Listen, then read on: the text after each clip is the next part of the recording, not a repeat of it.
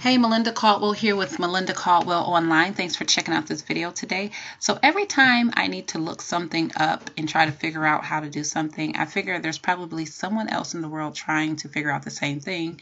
So I might as well do a video on it to help them out as well.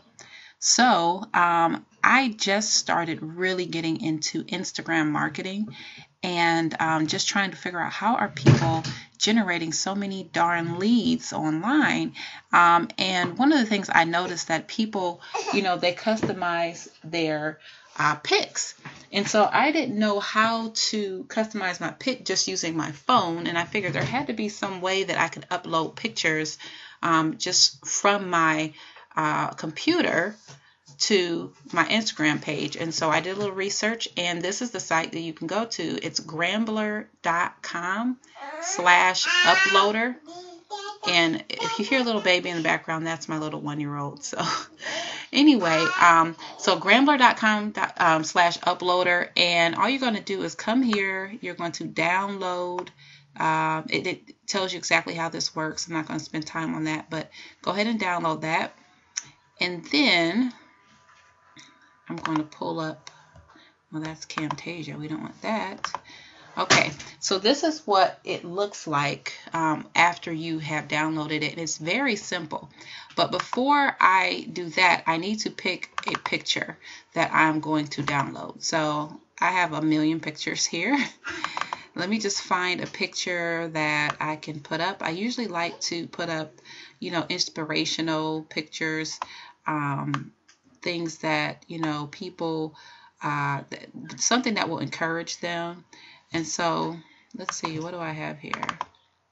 Small minds can't comprehend big spirits. To be great, you have to be willing to be mocked, hated, and misunderstood. Stay strong. Okay, we'll use that. So for Gramblr, you need to resize the pic.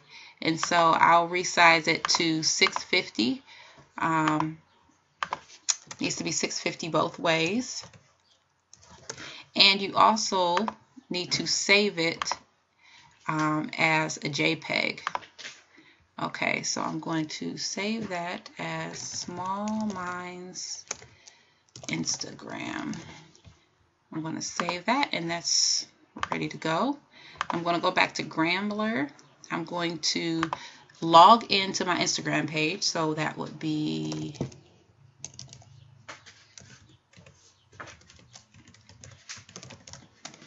okay. Now it's going to log in.